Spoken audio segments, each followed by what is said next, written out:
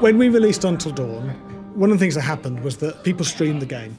And one of the things that they did when they streamed the game was they invited a bunch of people around. They all sat on a sofa and they chose a character and they controlled the character when that character was controllable.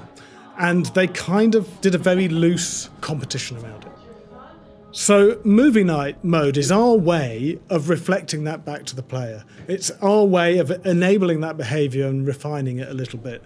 So when you load up movie night mode, you'll input the number of players you want to be in the game, and you'll be able to put your names into the game, and then you all choose a character, and the game helps you through that process. So at key points, when a player character changes, the game will tell you whose turn it is and prompt you to pass the controller to them, and that player will then take over and control their character. God damn it. This is all my fault.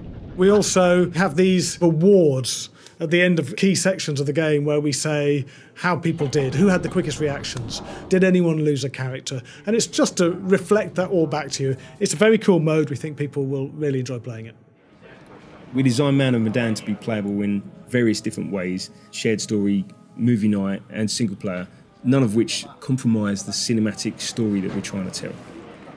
Horror is a social experience. You go to the movies or the cinema with your friends, you watch a TV series at home with your loved one, your partners. A haunted house experience, going to get the crap scared out of you.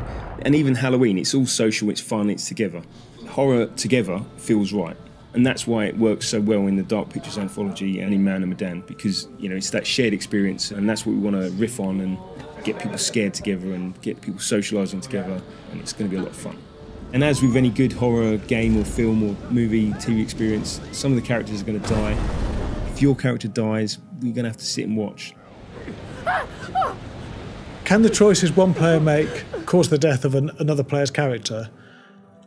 I don't want to give away any spoilers, but certainly the other player's choices have a massive impact on the flow of that story.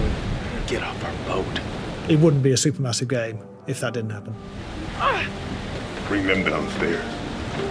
Take this. Use it if you have to.